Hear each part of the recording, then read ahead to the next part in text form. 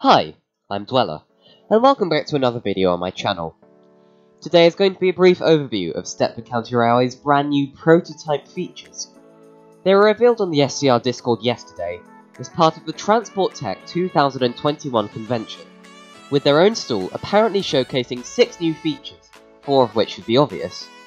To avoid lag, I'm going to be recording on SCR's specialised game place for their own stall, as the entire convention is an incredibly laggy game because of the server size and the sheer number of different stalls and assets. I'll start off by going over what Bantech has actually said.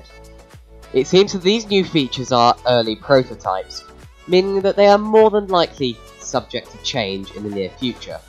Bantech said that they are testing the concept rather than the final look. Apparently you can follow other social media like SCR on Twitter, though at the moment nothing new has been revealed. He's also said that some of these features may come around as soon as version 1.8, which also gives us a little evidence of the fact that 1.8 is probably coming relatively soon, whatever the update should bring. Now, let's talk about what we can tell so far about the actual prototype features. You join the separate stall game to be greeted by half of Starry Lock Station, or apparently Transport Tech 2021 station. The most obvious thing you notice upon arrival is the fact that the doors must now be toggled to open by pressing E. The same goes for sitting on seats, though that requires you to press and hold on Q. I'm a big fan of this concept, as it adds that little bit of more immersion, and I think that it could be implemented well, with the idea that only select stations use this system, with others having the doors open by default. Though my biggest problem with this is how big and bulky the UI is, with the default Roblox ones being used. It would probably look better with a smaller and cleaner UI design, similar to the click-to-view systems, with the passenger info boards in stations. Another problem is that you don't really get to choose which seat you sit in, which could be annoying for people who like role-playing. The next obvious thing you can see in the new area is the brand new design for the SCR track models. Upon first impressions, they look a lot better than the current blocky ones we have, though to be incredibly honest, they haven't thought about lag much. Rather than using a texture for the sleepers, they've used individual parts, which can only mean a higher try count. I think they should consider that people like me have low-end devices a little more. The colouring is a little weird as well. They use the same as they do currently, which is a bit vibrant and animated in a way. However, I really like the shape of the tracks, and I'm assuming they have imported mesh models for the tracks here, which is good for the game.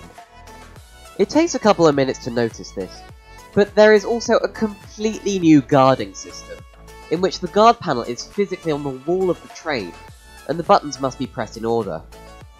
I have to say, I never expected this to be a thing, and I really like the way this has been implemented, to add more realism into the game, bit by bit.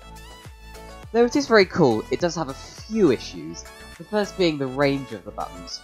It takes a minute to position your camera, so you're actually able to press them, and guard trainings will need to be completely redesigned with this new system. It also gives me the idea that they may implement something similar for dispatchers, in which dispatchable stations have a box with the controls inside, just like in real life. This is a very interesting feature, which will definitely require some getting used to, but I reckon it will really add some immersion to the gameplay of SCR. Finally, I can't go without mentioning these new advertisements in-game, which look very professional in my opinion. An excellent job from TPX, as per usual. This one with the map, though, makes me a little suspicious. It looks normal, though it could be hinting some form of new line, especially since you see a subtle Morganstown in the background of the image.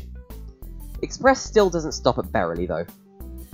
Anyways, I hope I've covered everything, and that concludes my thoughts on SCR's new prototype features. Do remember that this is all my opinion, and you should leave your own in the comments. Leave a like, subscribe if you're new, and I'll see you all next time. Stay safe. Goodbye.